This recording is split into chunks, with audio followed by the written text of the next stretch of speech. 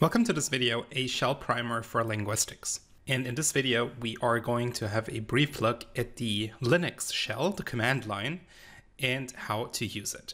But please note, this is not a general introduction to Linux, but just a brief look, a primer on the shell. So what is a shell or the shell? So in very simple terms, the shell is a program that takes your commands and then hands these commands to the operating system. So the shell is a way of interacting with a computer, with your computer. Now, this term shell, fairly established, you might also hear things like terminal or the command line. And while there could be a graphical shell, usually if we talk about shells, these are command line interfaces that take text-based commands. So what does this look like? Well, usually you'll find something like this. So you'll get a shell, a command line, and then you can type commands. Here, for example, the command date, and then the computer will return something to you. For example, here, the current date. And this is what we mean if we talk about a shell. There are many different shells, but we're not going into the details here. But it's important to note that in this video, I'm discussing Unix and Linux type shells. There is a very similar thing in Windows called either the command line, the CMD, or the more recent one, the PowerShell. And both of these work very similarly, but here we're looking at the Unix or Linux variant, and this is the most commonly used one, or the most commonly used type of shell. And if you are running Mac OS, you'll find a very similar thing because Mac OS is based on Unix. Okay, so a shell takes commands, executes them, and then gives you something back. Now, these shells could either exist on your local machine, and that's probably the more common case, is that you use them on a remote server. So here, for example, I'm using Putty, and that's a client available for Windows, and I'm using this to connect to a remote server using SSH. And SSH is a protocol that allows you to use these command line interfaces, these shells, remotely. So here I'm SSHing into a server, and then on the server, which you can see to the right, I get the same interface. And that's when we use these types of command line interfaces a lot, if we interact with remote systems without a graphical interface. Now you might ask, why do we do this in text? We have graphical interfaces for a long time. It's a lot easier to use them. Well, shells, and I'm not going into too many details, have a couple of benefits. Most importantly, however, since they are text-based, you can script them, so you can write programs for them fairly easily. And also it's very easy to use them remotely like this, where you, for example, have bandwidth limitations. And text usually works fairly well. And also this reduces a lot of overhead. And especially on servers, we usually don't use graphical user interfaces because they would just basically slow down the system, and we don't really need them because this is all we need usually. As I was saying, on the command line, on the shell, we execute commands. Now, there's lots to this, but we're going to break this down to the most simple and basic things. And please keep in mind that this is just an introduction. I'm skipping a lot of the nitty-gritty details, and this is to a certain extent an oversimplification of things. Okay, so if we run a command, commands usually are programs, and programs in the Unix and Linux world are usually binary files. So this is a file, and you're running this file. By default, if you run a command, this is executed in the current folder. So if you are in a shell, you are always within a folder. If you want to find your current folder, you can type pwd. So if you're in a folder, you're running a command, by default, that command will be run in that folder. After a command, a program has finished, you'll be back to the shell. So what does this look like? And we're going to go into a shell in a second to look at that. But basically, you type a command, and then you can also give this command an argument. So something to tell the command or to tell the program what exactly to do. And sometimes you can also hand it options. So for example, here we would hand the program or the command the option 42. Now keep in mind, if you want to exit or end the current program, you can always press Ctrl Control plus C, and this will exit from the current program. Enough theory. Let's have a look at this in practice. All right, so here we are within a shell. And you can see the prompt here. So this is called a prompt, and these can look very different, but usually you'll find something like username at the computer you're on. And this is very helpful, especially if you work with various servers, because then sometimes you are not only working on your computer, but on many computers. So let's start by typing pwd, and this will tell us where we are. So currently we are in a folder called /home/demo. and that's our home folder. That's where this user basically lives. Let's do an ls-l, and this will now show us the content of that folder. It will list the folder, it will list the directory. So in this directory, you have 3 more folders indicated here as blue and 1 file. The file is called uni. Now we could, for example, move into corpus, cd corpus, change directory to corpus. Now if we type pwd, we can see that we've changed the directory. Let's go back, cd ... gets us back. What I want to do is I want to look at this file, uni. And as we just learned, commands are basically just files, and these files can be programs. Uni is a program. So what we can do is we can now type /uni. We need the / to basically tell our system, hey, please now treat this file as a program. Please execute that file. I don't want to do anything else with it. I want to execute it. So if we type /uni, this program will be run, and we will get some hints here. So this is basically a little tutorial for how to do this. .uni is a tool that's useful if you want to find Unicode symbols. So let's use this. And we can see here, there's a usage hint. So we run uni and then a command and a flag. So the commands we have are identify, search, print, and emoji, and the flags are these. So let's try this. So let's run uni. Well, let me clear this first. We can type, you can always type clear and then you have a fresh, basically, shell again. So let's do /uni. Now we do search, and now we give it a search term, and we're going to look for purple. And now what this tool will give us is basically all the Unicode symbols that contain purple in their name. And this could be, for example, very useful if you are cleaning up a text file or if you want to find a specific symbol. For example, if you're working with social media data. It's not about the tool. It's about the fact that this is how, generally speaking, these tools work. So you have the tool, and then you can basically pass arguments, here commands and options to them. Often we can also do --help in many cases, and this will then give you a much more detailed documentation or help file. So here, again, we've seen this uni queries to Unicode database and then flags. So for example, we could also do things like emoji. If we just want to look for emojis, let's try this. Emoji, and then, for example, heart. Now we will get all the heart emojis, or all the emojis where there's heart in the name, right? So useful little tool. It's not about the tool, it's about how to use it. And then, of course, just to show that initial example, we can just use date, and this will give us that. And now you might wonder, well, why no / here? That's because the / is only needed if we want to execute a file or a program that's in the current folder, and then you can place programs into a specific folder where you don't need that / thing, and then they're available everywhere. So if we were to go into corpus, you can see that in here, we don't have the .uni file. So if I were to run .uni, this would not work in here because that program is not here. However, I can run date, and that's because date is in a special folder that contains programs that are used very often and that we need basically everywhere. And if they are there, we don't need the /. By the way, the tool you've just seen, uni, is available on GitHub, and it is by Martin Tournoy. Now that we've basically done a little deep dive here, let's look at the file system first, because in order to understand all of this in a little more detail, we need to understand the file system.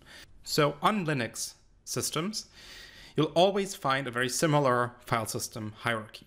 So the idea is that your file system, basically your folders and files, are in a tree structure. And here to the left, you can see part of the common tree structure. And this is the so-called root of the tree. So for example, bin and boot and dev and etc, they live in root. And root is indicated by a single /. And now this is basically just a hierarchy. The folder corpus lives inside the folder demo, which is inside the folder home, and home ultimately is within root.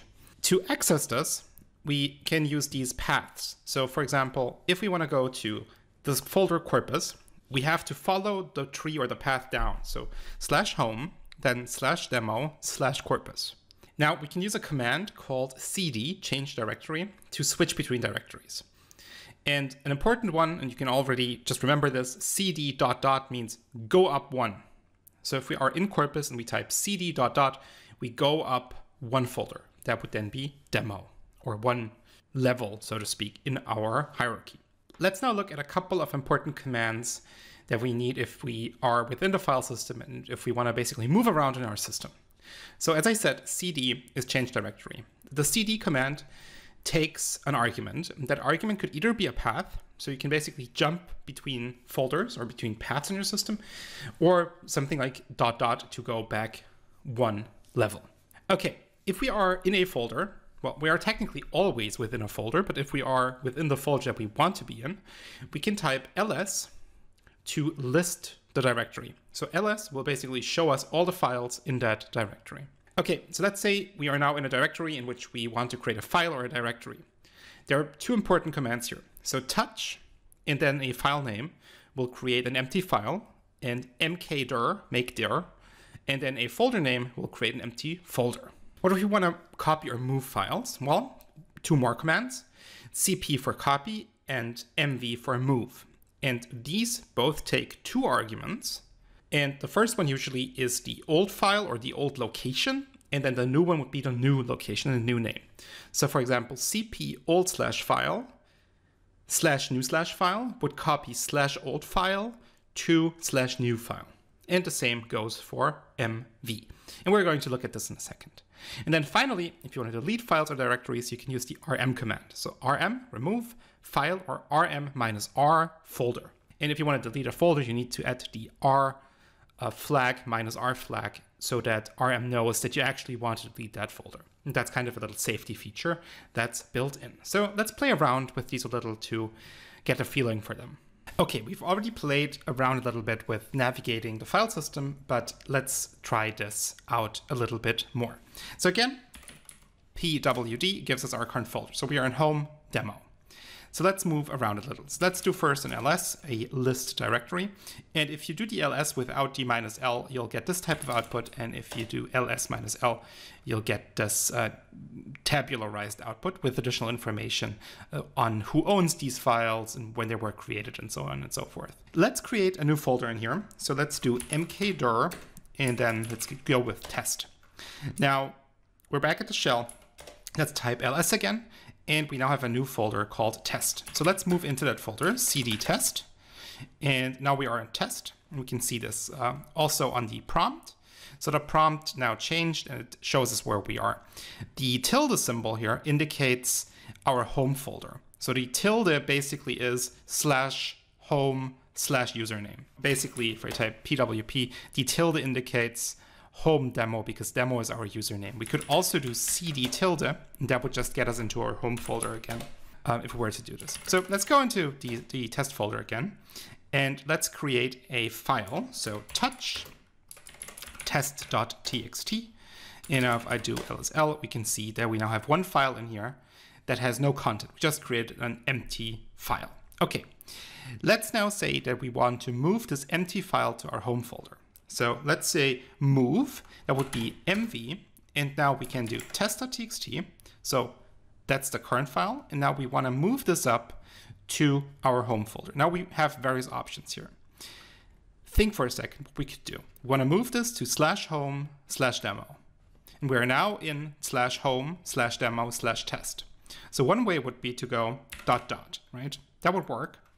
Another way would be to go home demo /, right? Let's do this. So if we do this, now let's do this, ls, file is not here anymore. Let's move up one folder, and now the test file is here. Okay, so now let's say we want to copy this file into the test folder. So instead of mv, we do cp test.txt. And by the way, you can always hit the tab button on your keyboard, and that will basically autocomplete the current command or the current file name as best as the shell can manage. Okay, so cp test.txt, current file, and now we want to put this into test. So we can write test and just execute that. And now if we move into test, we can see that the file is in here. Let's move back up, ls, the file's also there. Awesome. Now that we've copied it into test, let's get rid of test.txt. So rm for remove test.txt. And run this, and we are golden. Okay, Now, to clean up, finally, let's get rid of the test folder. So rm test. Oh, cannot remove test. It is a directory. If you want to remove the directory, you have to do rm-r test. And now it is gone. And this is how you navigate the file system. Maybe as a last little demonstration here, if we go up to the root folder, so cd/, so that's the root folder, that's the highest point in the hierarchy. And if we now run ls-l, you can see all of these folders, right? And this is basically the whole file system. And then all our users, so for example, cd home. Now this is where all the user folders are. If we do an ls here, we can see that there are 2 users on the system. Demo, that's the user I'm using right now. And then there's also Ingo Kleiber, that's my personal user. This is how we navigate the system. Now that we know how we can navigate our file system, let's look at something a little bit more linguistic. Let's look at how we can work with text files, because that's something you might want to do. Or that's probably the thing you start by doing, especially if you're doing something like corpus linguistics. Basically, we're going to look at a few things here.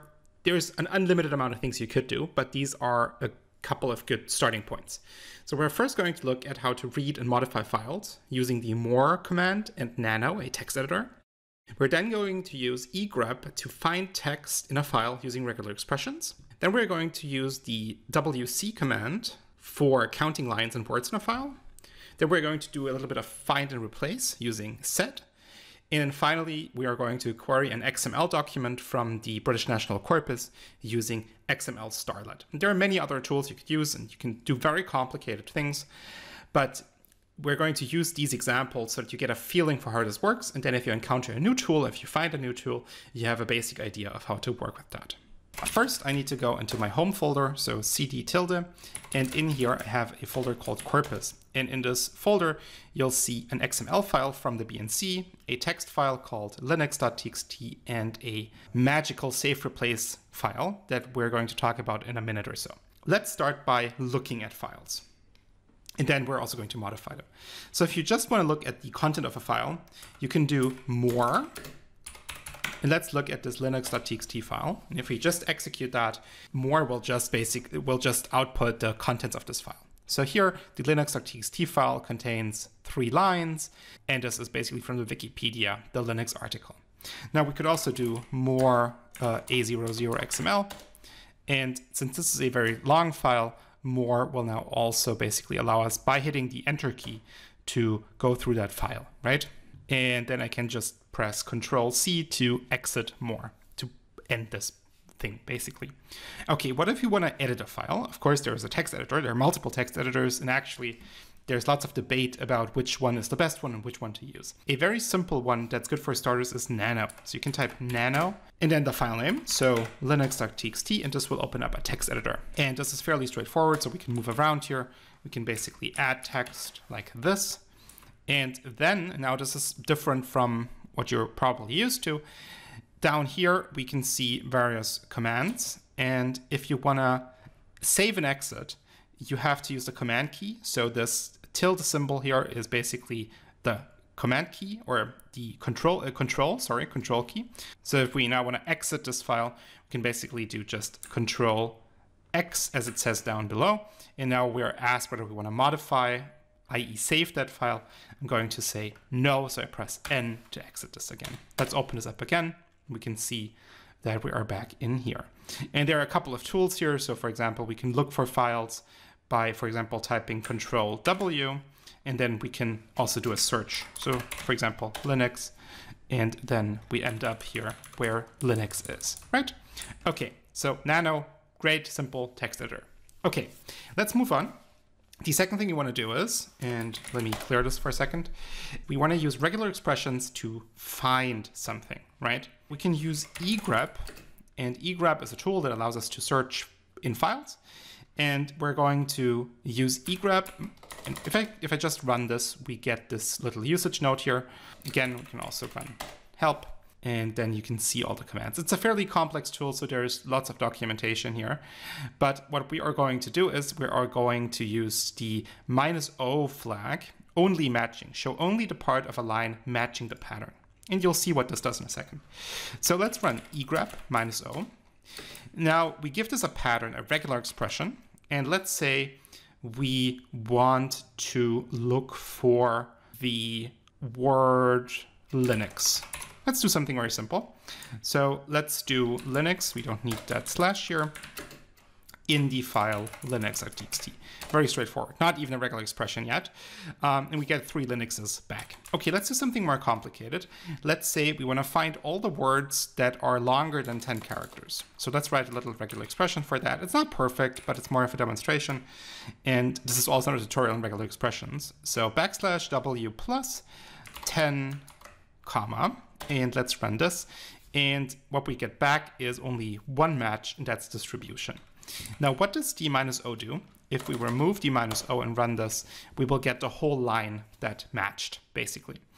And interestingly, this can then also be used as a tiny concordancer, as an impromptu concordancer if you want to do it like that. So if you, for example, want to look for something like is, you could do something like this. Now, of course, this is not perfect because this also matches the is in distribution. So let's add a word boundary in front and a word boundary at the back. Run this again. Now we get 2 hits, 2 matches. And since we don't use d-o command, we see the whole line. Awesome. Okay. Let's now try to count lines and words in a file. And here we can use the wc command. And the wc command, if I just run it, nothing happens. So I'm exiting out of here. So let's do wc -help.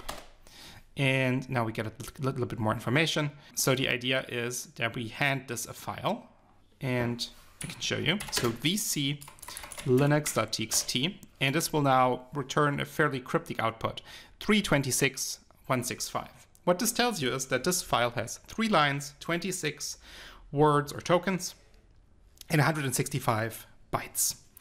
Okay, what if we just want the line numbers? We can use vc -l linux.txt, and then we get just the line numbers. Useful little tool if you want to estimate, for example, the tokens in a corpus or the tokens in a file. It's not perfect, but it works quite well. And vc -l can be used to count lines in any type of thing. So fairly useful. Okay, now let's do a search and replace. And to do that, we're going to use sed. And sed is an incredibly powerful tool, but we're going to use it for its most basic feature. So let's use sed. And basically sed is very good for replacing things, and it's also based on regular expressions. So what it looks like is sed s, and then you do basically old, new, and then the file name. Now, of course, old is probably not in this, so let's go with Linux, and let's say we want to replace Linux with all uppercase Linux. If I run this, I get back the text, but with this modification. If I run sed with -i, it will just replace it within the file. So if I run this, I get no output, but if I now use more linux.txt, I can see that now in this file, this has been changed. Let's revert this by basically doing the opposite, right? So let's do this. And now do more linux.txt, and now everything's back to how we wanted it. All right, this is great, very useful, and of course you can run this on multiple files. Okay, finally, let's use command line tools to play with XML and to query an XML document. So if you remember, in here we have a a00.xml from the British National Corpus. Now we can use another tool, XML Starlet. And XML Starlet is not there by default. You have to install it. I'm not going to discuss installing tools in this video, but if you Google XML Starlet, you'll find basically a tutorial on how to do this. It's fairly easy to do it. XML Starlet is a very powerful tool that allows you to do many things with XML documents. So editing them, validating them, formatting them, converting XML, and so on and so forth. It's a very powerful tool. What we're going to do is we're only going to use the select feature. So we are basically going to query the XML document using XPath. Again, not going to discuss XPath, but XPath can be used to find specific elements in an XML document. Okay, so let's do this. So XML Starlet, cell, and now we need 2 flags, -t, -v. -v is so that it prints. And now we can basically give it an XPath. And what we want to do for this example is we want to look for words that have the part of speech tag adjective. So we are looking for an element W. And that element W also needs to have the attribute POS equals adjective. And this is straight up from the BNC, from the way the BNC is annotated in XML. And we want to do this in a00.xml. And if we run this, we'll get back a list of all the elements with the tag W and the attribute POS equals adjective. We could also, of course, look at other things here, or we could just get rid of this and then just look at all the words. Or similarly, if we want to look at sentences, we can, of course, also do that based on the XML. So very powerful, and we can use this to browse or search within XML corpora. Very cool. Okay, so we've now worked with individual commands, and now we maybe want to write the output to a new file. And on the shell, this is very easy.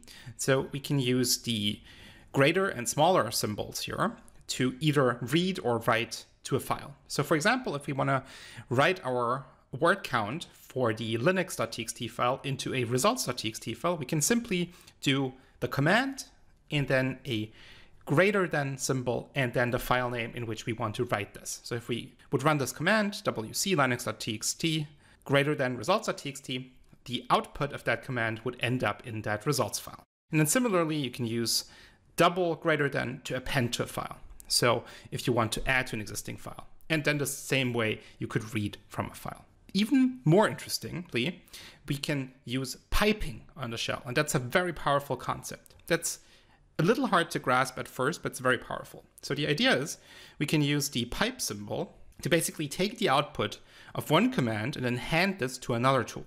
So here, for example, we use XML starlet, just as we've done before, to find all the adjectives in this A00 file. And then we're using the pipe symbol to basically pipe this output into WC minus L. And we can use this then to count the lines and ultimately then to count the adjectives. Now, you can basically add as many pipes as you want to. So you can basically put commands back to back and pass the output of one tool to the next, to the next, to the next, to the next. You can build very powerful pipelines. That's why it's called piping, based on that. And then these are often called one-liners. And you can find them online. There are a couple of very crazy ones. And some people take pride in building highly complex one-liners where data is piped from one tool to the other until they get to where they want to go. And this is a very powerful concept because this way we can basically combine the powers of individual tools. In the Unix and Linux philosophy, the idea is that individual tools usually only do one thing. They do this thing very, very well. And then the idea is to connect tools together to build more powerful things. Now, this is not a great example here because XML Starlet actually has tools built in to count. So this is not a perfect example, but it's a good example of how piping works. Let's have a look at that. Okay, so let's try these two things out. So the first thing is writing to a file. Let's go with WC again. So WC linux.txt. We're still in the corpus folder.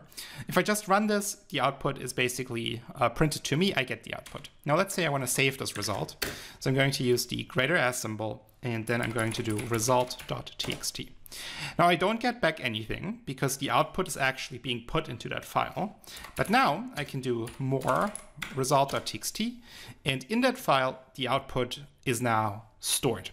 This is very useful. Now, interestingly, if I do greater to that, and then look at this, it will be appended. So now we have this just added to the end of the file. And if we just do one greater as symbol, whatever's in that file is then being replaced. If I now look at the results.txt again, it will only be one line. Okay, the more interesting concept is now piping. Let's try this again with the XML Starlet example. So let's do XML Starlet, and this is basically the exact same thing we've been doing before. So let's take this word at POS equals adjective example again in the a00.xml. All right, so what this will give us is each instance of that in one line. Now we know that we can use WC to count lines, right? But WC does not necessarily only take files, it takes text, right? So we can basically now take the output from XML starlet and pipe this into another tool. So this then ultimately looks like this. So XML starlet cell -t, that's the whole XML one. And then I'm piping this into this new command, WC -L. And now I just get the number, the count for all the adjectives. So can we go further? Sure. So we could add another pipe and then another command here, but we could now also use the greater S symbol to store that. So let's say number of adjectives.txt and save that. And now if I do more number of adjectives.txt, we have stored this result here. So this is a very useful concept. Okay, now finally, we can also use what we've learned to build our own little programs. And this is called shell scripting. So a shell script is a text file that contains a number of commands, and these are then executed in sequence. And we can do this to build small but powerful programs. Here, for example, we built a little program that's called savereplace.sh. That's just by convention. So basically, we create a text file. We call the text file savereplace.sh. Could give it any name as long as there's sh in the end. And even that is not something you have to do, but it's convention. And then in that file, we basically have our commands.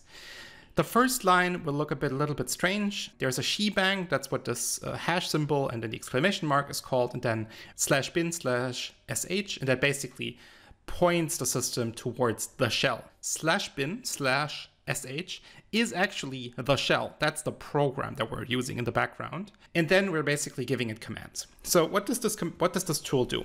Pause this video for a second, go through these 3 lines and try to figure out what happens here. I'm going to count down from 1 to 3, and then I'm going to tell you. So 1, 2, 3.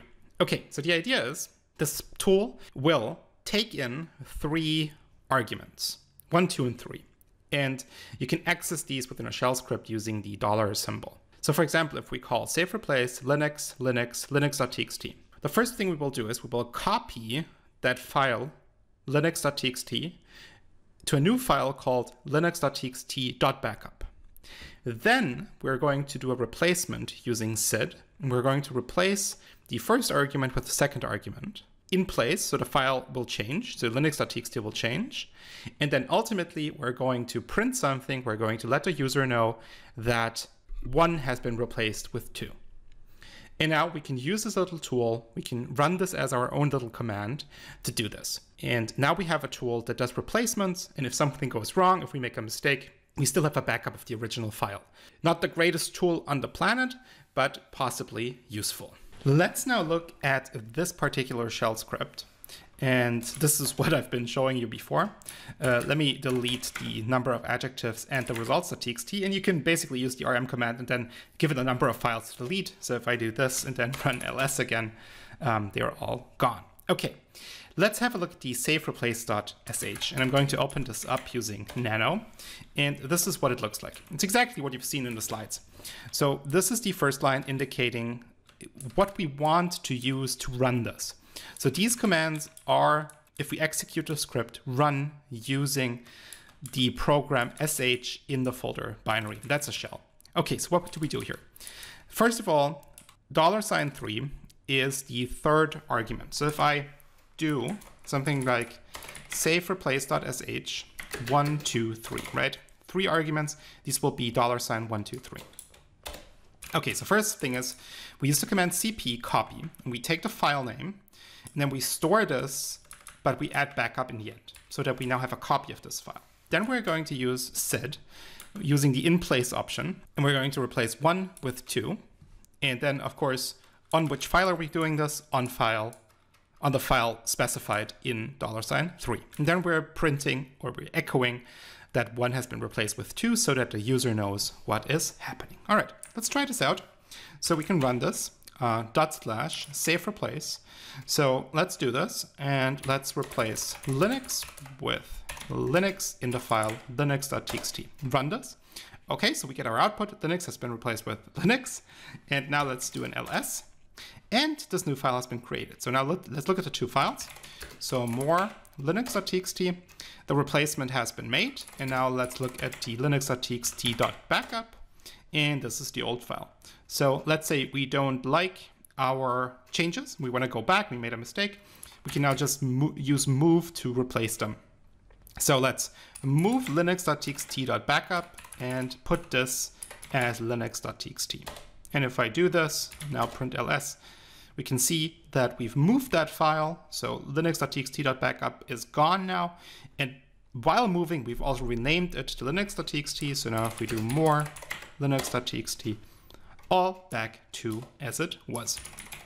Okay, finally, let's look at complex command line interfaces and the interactive mode. So far, we've basically only looked at single commands. They might be complex and they might be piped into each other, but there is a whole different world with some tools that have what's often called interactive mode. So here, for example, we have CQP, part of the Open Corpus workbench, and CQP is basically a tool to access, query, and work with corpora. Now, the interesting bit is if we call CQP, we are, so to speak, in the program, and we get our own interface. So if we run CQP, we will get our own interface and we can then type in commands, but these commands will only work within the context of CQP. And that's what's called interactive mode. So we're not just running one command and then we're back to the shell, but we are within a program and we can basically type in commands that are then run within this tool. That's, of course, a little bit different than just typing in individual commands. And then we can exit this program and then ultimately we will be back to the shell. Let's look at CQP as an example, as a corpus linguistic example for an interactive command line interface. So I've downloaded the Dickens 1.0 corpus from the CQP corpus workbench people, and I'm going to go into this folder, and now we can run CQP within this folder. So the way you do this is CQP -EC-R registry -D Dickens, the corpus name, and this is from their documentation. So this is not something you would remember. Some things you will remember because you use it very often. This is probably something you'll look up in their documentation. So if we run this, we basically enter this tool, and now we left the shell. Well, we are still in the shell, but we are now within this program, to put it very bluntly. As you can see, also the prompt has changed. So we are now not demo at Ingo Kleiber PC anymore, but we're now Dickens, right? And we can now run CQP commands in here. Since this is not a CQP tutorial, we're not going to write CQP queries here. We're going to do a very simple lookup. So let's say we want to just look for a lamplight in this corpus. I'm going to run this, and then we get these two concordance lines back. Okay, so far so good. But as you can see, we're now not back at our command line, but we are still within CQP, as you can see by the prompt. So now we could also, for example, look for a car or for a cat, right? And we're basically staying within CQP. And this is what's meant by interactive mode, that we are now interacting with this tool and we're not just sending individual commands. And I think I type exit to get out of this. All right, so this was this little introduction to the Linux shell. And of course, there's lots more to find and to look at, but this was a brief introduction. Don't be afraid if you see these types of interfaces. They are not as bad as you think, and they're actually very powerful. And if you master them, or at least if you get some basic intuition about them, you can do some very powerful things with them and also save a lot of time, for example, if you write your own little shell scripts.